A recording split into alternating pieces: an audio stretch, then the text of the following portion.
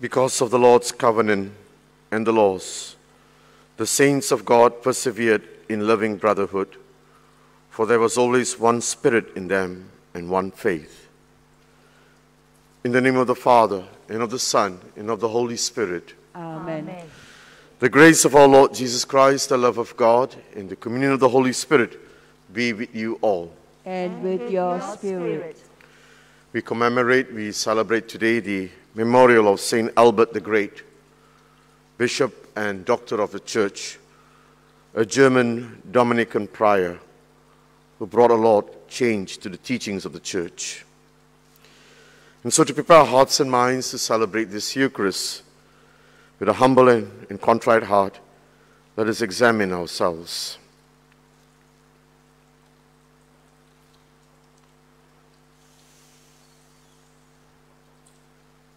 I confess to Almighty God and to you, my brothers and sisters, that I have greatly sinned in my thoughts and in my words, in what I have done and in what I have failed to do. through my fault, through my most grievous fault. Therefore, I ask the Blessed Mary, ever Virgin, all the angels and saints, and you, my brothers and sisters, to pray for me to the Lord our God. May Almighty God have mercy on us, forgive us our sins, and bring us to everlasting life. Amen. Lord, have mercy. Lord, have mercy. Christ, have mercy. Christ, have mercy. Lord, have mercy. Lord, have mercy. Let us pray. Heavenly Father, you who made the Bishop, Saint Albert the Great, by his joining of human wisdom to divine faith, grant, we pray, that we may so adhere to the truth he taught, that through the progress of learning, we may come to a deeper knowledge and love of you. Through our Lord Jesus Christ, your Son, who lives and reigns with you and the Holy Spirit, one God, forever and ever. Amen.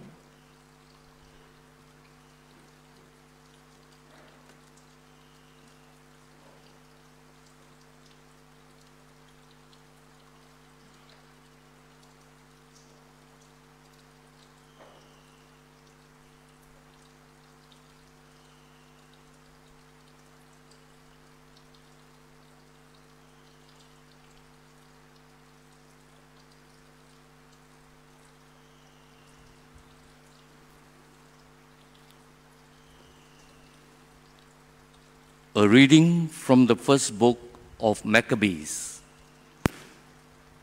There grew a sinful offshoot, Antiochus Epiphanes, son of King Antiochus, once a hostage in Rome. He became king in the 137th year of the kingdom of the Greeks. It was then that there emerged from Israel a set of renegades who led many people astray. Come, they said, let us reach an understanding with the pagans surrounding us. For since we separated ourselves from the pagans, from them, many misfortunes have overtaken us. This proposal proved acceptable, and a number of the people eagerly approached the king, who authorized them to practice the pagan observances.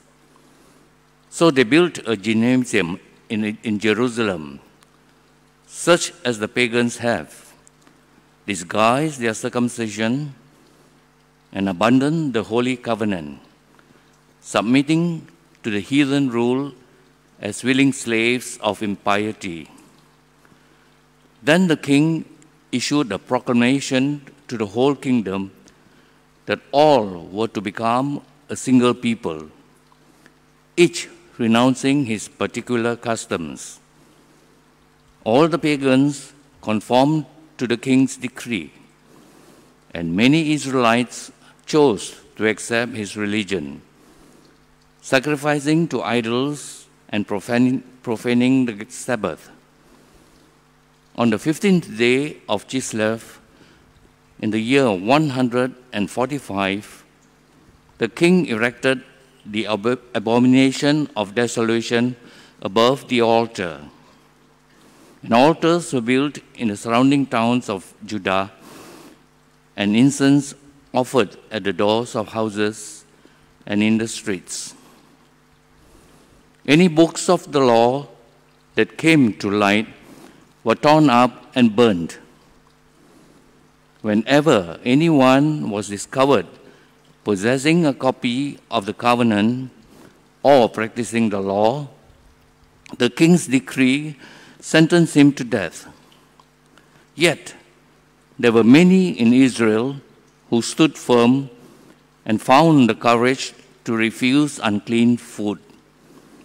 They chose death rather than contamination by such fare or profanation of the Holy Covenant, and they were executed. It was a dreadful wrath that visited Israel. The word of the Lord. Thanks be to God. Give me life, O Lord, and I will do your will. Give me life, O Lord, and I will do your will. I am seized with indignation at the wicked who forsake your law. Though the nets of the wicked ensnared me, I remembered your law. Give me life, O Lord, and I will do your will. Redeem me from men's oppression, and I will keep your precepts. Those who harm me unjustly draw near. They are far from your law. Give me life, O Lord, and I will do your will.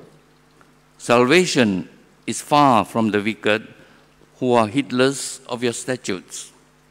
I look at the faithless with disgust. They ignore your promise. Give me life, O Lord, and I will do your will.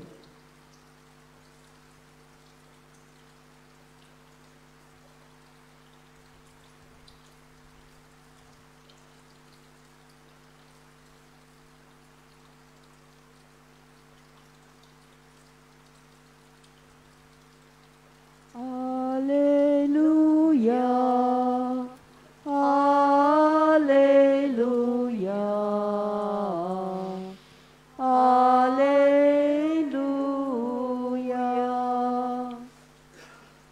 I am the light of the world, says the Lord.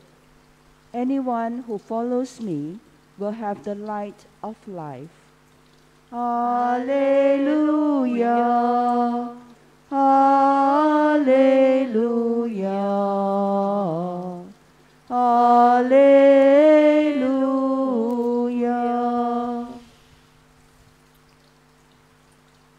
The Lord be with you. And with your spirit. A reading from the Holy Gospel according to Luke. Glory to you, O Lord. As Jesus drew near to Jericho, there was a blind man sitting at the side of the road begging. When he heard the crowd going past, he asked what it was all about. And they told him that Jesus the Nazarene was passing by.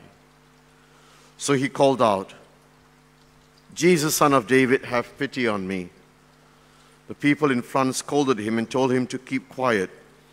But he shouted all the louder, "Son of David, have pity on me." Jesus stopped and ordered them to bring the man to him. And when he came up, asked him, "What do you want me to do for you?" "Sir," he replied, "let me see again." Jesus replied, "Receive your sight. Your faith has saved you." And instantly his sight returned, and he followed him, praising God. And all the people who saw it gave praise to God for what has happened.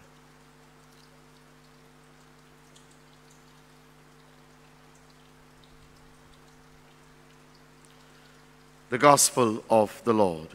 Praise to you, Lord Jesus Christ.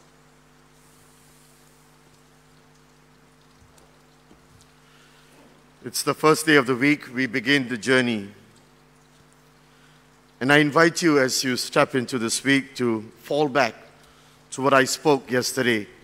Temporary and eternal. Temporary and eternal. We step into the gospel text. There's always this desire in all of us to reach the ultimate end, which is eternal. And just like the blind man, we all want to see. There is this great thirst and desire in us to see the Lord. But the danger is there will always be the temptation of the crowd who will lead you back to the temporary things of life. The crowds around you will seduce you, who will lead you into different paths and tell you to be silent of your desire to see Christ. These are the temptations that you will find. But the beauty of this man, whom we call Bartimaeus, was he was persistent like the widow on Saturday. Persistence and perseverance just to see the Lord. Give me, Lord, life, and I will do your will. The will of this man, Bartimaeus, was to see Jesus. And that is the desire of this eternal life. You find this very clearly in the first reading of the book of Maccabees. There was a king, King Antiochus Epiphanes. He didn't know what to do and how to lead the people. But he was listening to the crowds and the people around, and they say, hey, come on, let's follow the Gentile world. They are doing very well. And so the king says, let's follow them. Let's follow the crowd. Let's be seduced by them. And so they lost everything, abomination. They started to be seduced by everything around them. And so what they did, they built gymnasiums. And they started having things around them. They lost the idea of circumcision. They broke the covenant. Everything they did was against God. And they lost everything. But there was a handful of people who stood steadfast to God. And they were killed because they were the martyrs who stood to the will of God. My dear sisters and brothers, many of us, especially as you're drawing into Christmas, will be tempted in many things. You will be tempted by the advertisements and the shoppings and the glamour and the glitter. But did you get to see the face of Jesus? You and I will be tempted. I used to say this to many times with my friends when they go for pilgrimages. You'll always be tempted by many things around.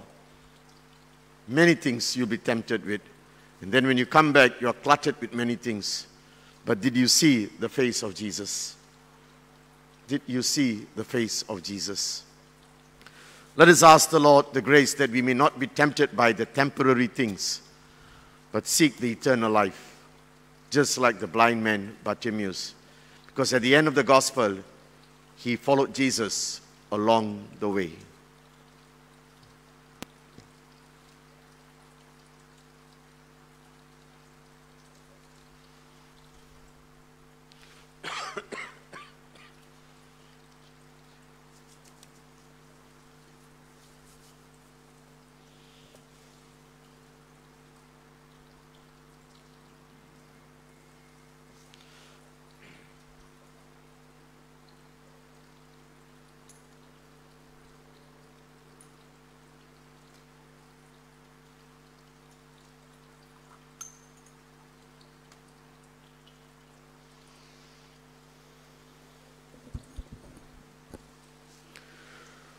Blessed are you, Lord God of all creation. To your goodness we have this bread to offer, which earth has given and human hands have made. It will become for us the bread of life. Blessed be God forever. Blessed are you, Lord God of all creation. To your goodness we have this wine to offer. Through the wine and work of human hands, it will become our spiritual drink. Blessed be God forever.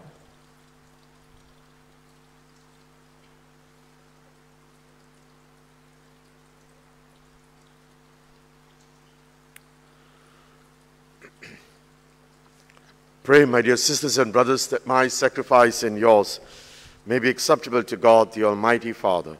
May the Lord accept the sacrifice at your hands for the praise and glory of his name, for our good and the good of all his holy church.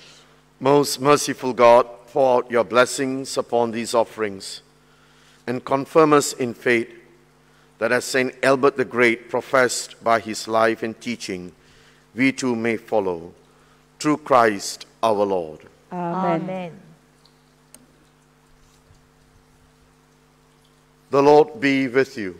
And with your spirit, Lift up your hearts. we lift them up to the Lord. Let us give thanks to the Lord our God. It is right and just. It is truly right and just, our duty and our salvation, always and everywhere to give you thanks, Father most holy, to your beloved Son, Jesus Christ, your word through whom you made all things, whom you sent as our Savior and Redeemer, incarnate by the Holy Spirit and born of the Virgin, fulfilling your will and gaining for you a holy people. He stretched out his hands as he endured his passion, so as to break the bonds of death and manifest the resurrection. And so, Father, with angels and saints, we declare your glory, and with one voice we acclaim. Holy, holy, holy Lord, God of hosts, heaven and earth are full of your glory. Hosanna in the highest. Blessed is he who comes in the name of the Lord. Hosanna in the highest.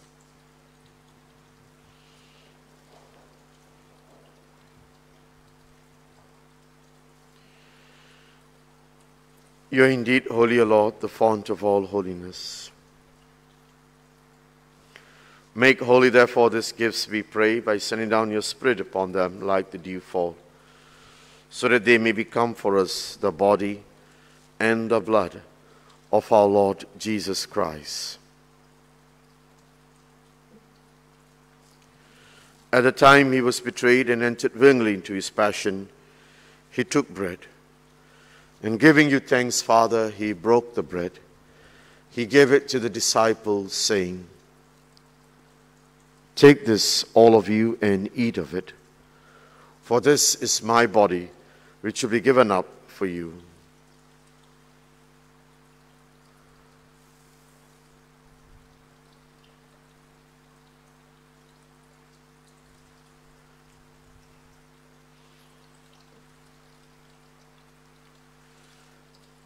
In a similar way, when supper was ended, he took the chalice, and once more giving thanks, he gave it to the disciples, saying, "Take this, all of you, and drink from it, for this is the chalice of my blood, the blood of the new and eternal covenant, which we poured out for you and for many, for the forgiveness of sins.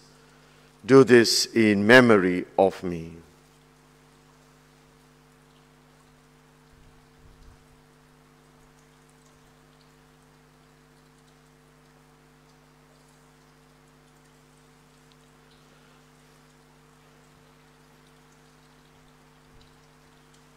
The mystery of faith. We proclaim your death, O Lord, and profess your resurrection until you come again. Therefore, as we celebrate the memorial of his death and resurrection, we offer you, Lord, the bread of life and the chalice of salvation, giving thanks that you have held us worthy to be in your presence and minister to you. Humbly we pray that, partaking of the body and blood of Christ, we may be gathered into one by the Holy Spirit. Remember, Lord, your church spread throughout the world, and bring her to the fullness of charity, together with Francis our Pope, and Sebastian our Bishop, and all the clergy. Remember our sisters and brothers who have fallen asleep in the hope of the resurrection, and all who have died in your mercy. Welcome them into the light of your face. Have mercy on us all, we pray, that with the Blessed Virgin Mary, the Mother of God, Blessed Joseph, her husband, with the blessed apostles, St. Albert the Great, St. Faustina and John Paul II, and all the saints who have pleased you throughout the ages, we may merit to be co-heirs to eternal life, to praise, to glorify you, through your Son, Jesus Christ. Through him and with him and in him, O God, Almighty Father, in the unity of the Holy Spirit, all glory and honor is yours, forever and ever. Amen. Amen.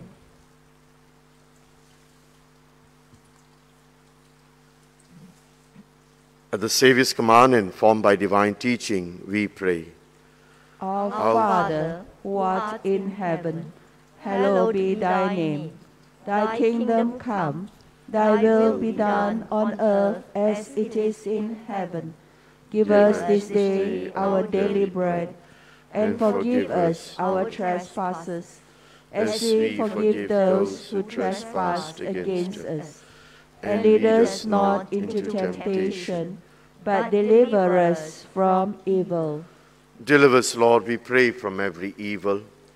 Graciously grant peace in our days, that by the help of your mercy we may be always free from sin and safe from all distress, as we await the blessed hope and the coming of our Savior, Jesus Christ. For the kingdom, the power, and the glory are yours, now and forever.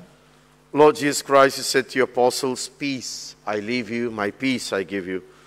Look not on our sins, but on the fate of your church, and graciously grant her peace and unity in accordance with your will, who live and reign forever and ever. Amen. Amen. The peace of the Lord be with you always. And with your spirit. Let us take a moment to offer that peace to one another.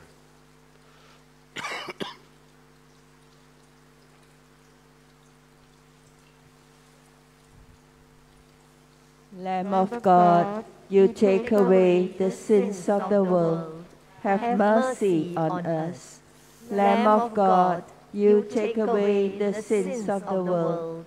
Have mercy on us. Lamb of God, you take away the sins of the world. Grant us peace.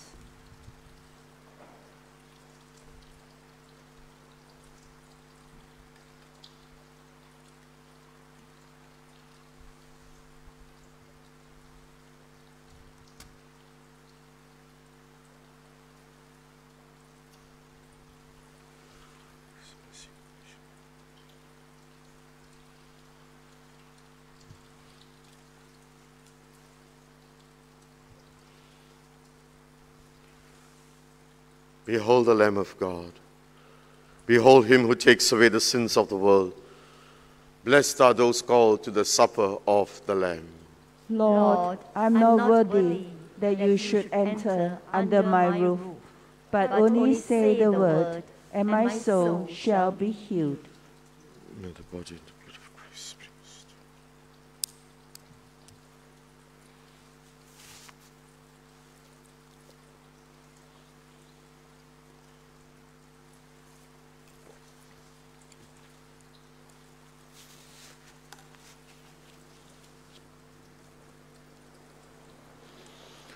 Whoever loses his life for my sake will find it in eternity, says the Lord.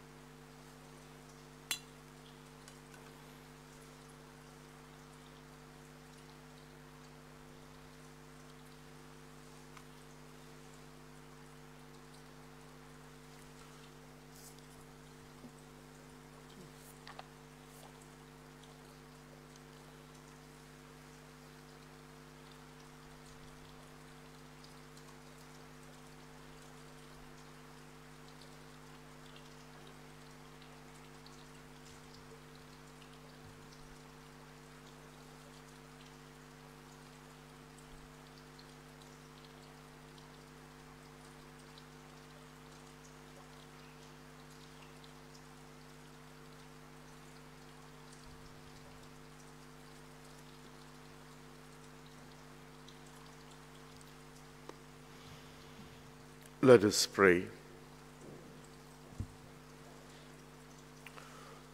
Look with favor, Lord, we pray,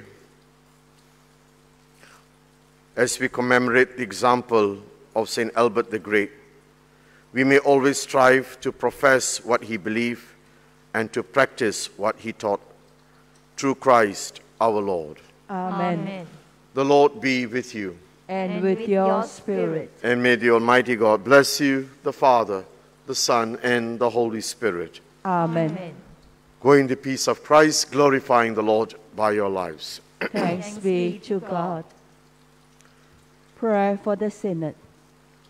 We stand before you, Holy Spirit, as we gather together in your name, with you alone to guide us. Make yourself at home in our hearts. Teach us the way we must go and how we are to pursue it. We are weak and sinful. Do not let us promote disorder. Do not let ignorance lead us down the wrong path, nor partiality influence our actions. Let us find in you our unity, so that we may journey together to eternal life, and not stray from the way of truth and what is right. All this we ask of you, who are at work in every place and time, in the communion of the Father and the Son, forever and ever. Amen. Have a blessed day and do stay safe. Same to you, Father.